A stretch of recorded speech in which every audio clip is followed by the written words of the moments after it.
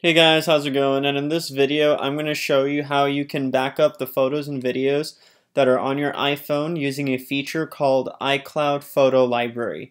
In my first video, I showed you how to use another backup feature that was on iCloud. It is called iCloud Backup.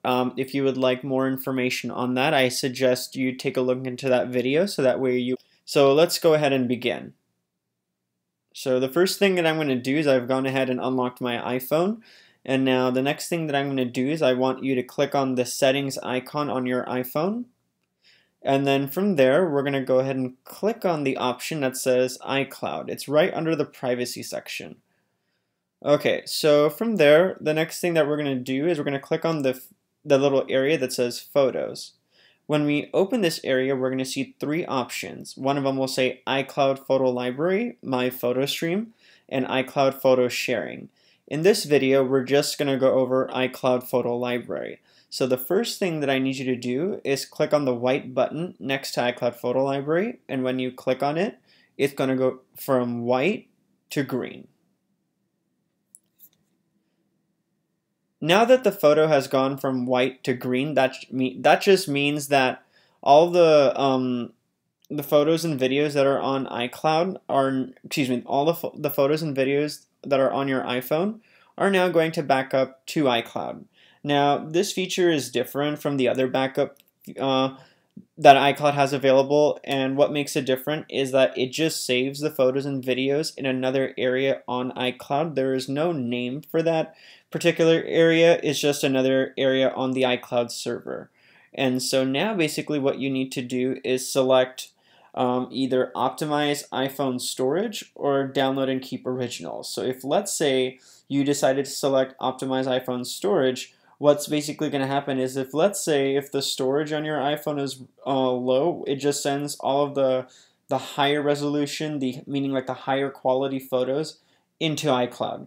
If, let's say, if I switch to the other option and hit download and keep originals, basically what's going to happen is all of the high quality photos and videos that you're taking on your iPhone will go straight to the iCloud's hard drive, and it's going to stay on your phone as well.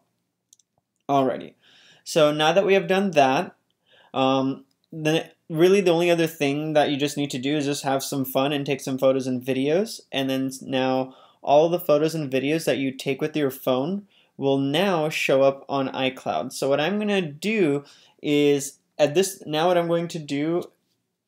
to take a screenshot by holding down my home button and the power button at the same time. As you can see, my screen just flashed, and it's going to send that screenshot into the Photos folder on my iPhone. The reason why I am doing that is because I'm going to make a part 3 video that shows you basically if all of your photos and videos are backed up. Because with iCloud Photo Library, you can use a website called iCloud.com in order to see if all of your photos and videos are backed up. If you are using the other backup feature, meaning like the other backup option that I went over in my first video, that one only shows you what time it is done. And that's one of the things that I don't like about it, but it's still helpful to have more than one option just in case if one is not working. So that way you can back up everything that is important. So I'm going to go ahead and end this video, and I'm going to start it up again, and I'm going to show, and on the third video you will see where you can back up all of your, where you can see all of the backed up photos and videos that you took from the camera of your iPhone. If you have found this video to be helpful and useful, please rate, comment, and subscribe. Have a good day.